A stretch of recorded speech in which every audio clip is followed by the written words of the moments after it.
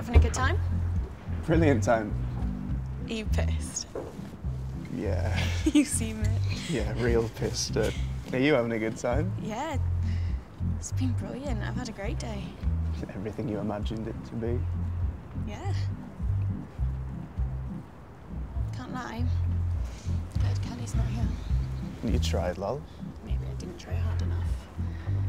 It's like my grandma used to say, you can lead a horse to water, but you can't make it drink it. That's very true. Anyway, it's nearly the end of the day and I'm at Woodford. And you're in a dress. Yes, I know. Something I never thought I'd see. No, me neither. Quite enjoyed it. You've been really quiet all day. Everything all right? I don't know, it's just weddings in it, I suppose. Kind of make you feel a little bit lonely. Hasn't bothered you, has it? Me and Woody getting married? Not in the slightest. I'm fucking happy for you. You're my best friends. I've known you... Fuck. I've known you longer than anyone. Just feeling lonely then? Yeah. That's what it is.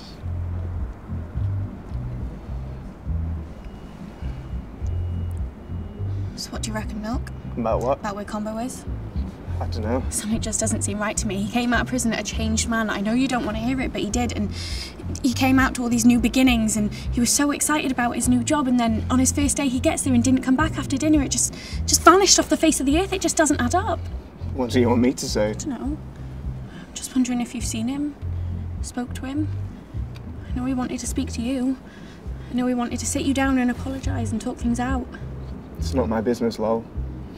I'm not bothered. Well, you say you're not, but you two have history, so I'm going to be a bit suspicious after the way you were at the dinner table. But I'm just saying, if you've seen him, spoke to him, or threatened him, scared him off... What are you, a detective now? No, what? I'm just trying to work it out. It's just... I know you don't like it, but he's one of my fucking closest mates, and I don't know where he is.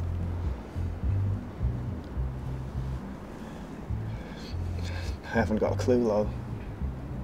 Well then, look me in the eye and tell me you don't know where he is, and I'll leave it at that.